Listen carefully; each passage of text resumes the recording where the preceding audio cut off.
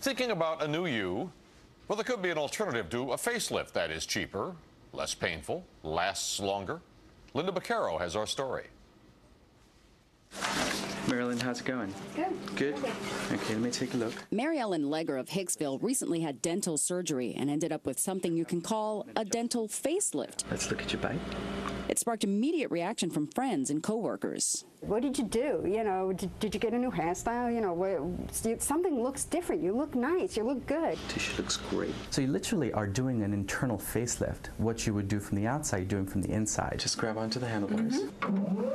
Dr. Pankaj Singh, who has offices in Greenwich Village and Garden City, explains why he believes it works. The #1 leading cause of the aging mid-face is the shrinking of the jaws, and our teeth become crowded as a result of it. To correct that crowding, or malocclusion as it's called, patients wear what looks like a brace only at night. And with a key, you expand it twice a week, once a week, depending.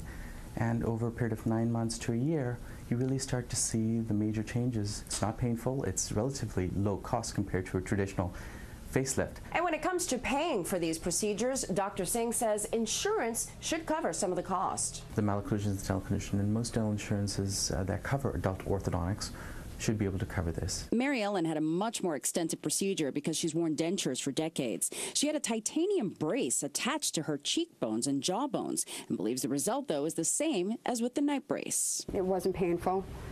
You know, no more painful than any other really kind of dental work. This is a permanent change. It's non-relapse. It doesn't shrink back. So it's, in my opinion, a better way of doing it. The cost of a dental facelift for the night brace, between $4,000 and $6,000. Fantastic. In Garden City, Lynda Baquero, News 4, New York.